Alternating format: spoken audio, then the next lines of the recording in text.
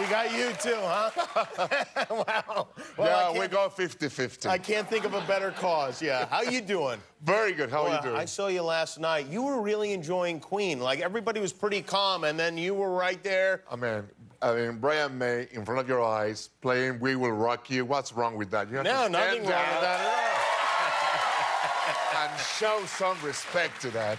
You love rock and roll? I love rock and roll. I mean, look at my face. I'm not much into classic. Is Katy Perry someone that you know? Well, I met her in the Zoolander 2 set because Penelope was working Penelope was in My there, son was 6 years old, and then she became his firework. Oh, really? He was like that. And is he still into Katy, or has he moved on to Spider-Man? No, she's more into Metallica now. Metallica? Yeah. Oh, really? Yeah. Wow. You guys are hardcore. You're not kidding around. Yeah, you should see how is the breakfast at home. He's like, ah! Wow. You know, I mentioned your Oscar. What was that, like 10 years ago you won the Oscar? 11 years ago. 11 years ago.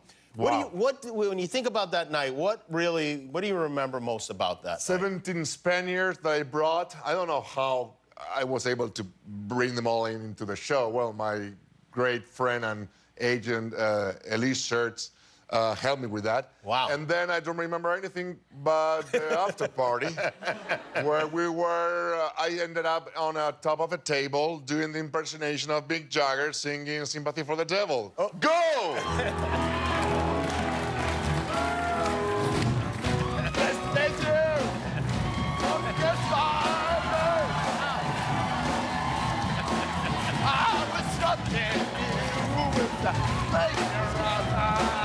It's amazing. So many hidden talents I didn't know about. Wow, that's something else. With no one drop of alcohol now. No. That is something. You don't need alcohol. No. I need a psychiatrist home. Yeah, maybe so. By the way, speaking of a psychiatrist, you did something kind of crazy. So put the picture up on here, because you went with Greenpeace, yes, which is a great organization, and now we see a couple of submarines up there, right? Yes. You went down to the bottom. With John, which is a marine biologist. And Greenpeace was doing research of the seafloor, pushing for conservation of marine resources. We went down 600 meters. I don't know how much is that in feet. Me neither. Okay, good. And it was 2 hours in the submarine where I was like this. I'm not claustrophobic, thank God. Yeah. And I fall asleep. You fell asleep in there? Yeah. Really? It was so nice. It was so warm. It was so beautiful. It was so dark that I fall asleep. Did you miss? And then the guy was like, hey, this is an expedition. Yeah, right. It's a scientific expedition. Okay. Did you see anything interesting down there? I saw a guy. I saw a person who was, no. I saw a transparent snake with feet and black eyes. Really? Like something like James Cameron movie. Yeah. A snake with feet? Yeah, it was, I don't know, it was weird. Yeah. Or maybe I was dreaming, I don't know. And he didn't tell you what that was, huh? No, but they found new species that is going to make a difference on that conservation program. I'd love to see an invisible snake with feet. Yeah. Yeah. It was something. Your movie, everybody knows. You're made with your wife, Penelope Cruz. This is such an interesting thing, and it's a thriller, that you would make this with an Iranian director, Iranian writer, who does not speak Spanish. Not a word. And then he will come to you, and he will speak in Farsi. Excuse my Farsi. He will go, and then the translator will say, he says that you're lying. He doesn't believe a word you're saying. Your eyes are empty. I go, oh, wow, did he really say that? So, yeah. And then that was the direction he will give you.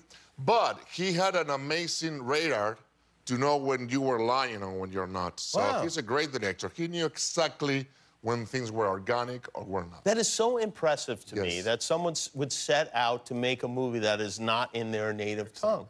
Because even people who, speak Spanish, they speak English, and you see things that go like, oh, that doesn't sound exactly right. And the idea that he would, I guess, does he trust his translator to know, or he just trusts his actors to know that it's right? He was listening all the dialogues in Spanish the day before. So phonetically speaking, he knew more or less what we were saying. Wow. But then we will go the after and we'll change everything by improvising. So it was hard for him. Asghar Farhadi is his name. Yes, he's won a couple of Oscars, right? Asghar Farhadi. Farhadi. Yes. Yes, Farhadi. Yeah, that's a common name, right? Yeah, Farhadi. Hey, Farha, how are you doing? He won 2 Oscars, and this movie is called Everybody Knows. It's opening now wide. It is about an abduction. Exactly. Can you say, can you tell us? Yeah, the movie is about Penelope play a woman that comes to the village where she grew, and her daughter is kidnapped, and that is only an excuse to see the relationship between her and all the people in that village that are hiding a lot of secrets. One of them is me, of course. You are hiding secrets, yes, yes. Who would say, right? Did you enjoy, is it great to work with your wife because it's almost like having a regular job? Yes, I know we were shooting like 20 minutes from home. Nice. It was the first time that we felt that we were having a normal job. Yeah. When you wake up, you feed the kids, you play a little Metallica. Exactly, you play a little Metallica with the cereals. Then you do a job, and you come back home and you put them to sleep like normal people. Rather than going to different places and being dressed away. like a pirate, for example. Dressed like a pirate away from your children. Yes, it all looks like fun at the Oscars, but when it's 6 o'clock in the morning, you're dressed like a pirate away from your children. It's not so much fun. Exactly.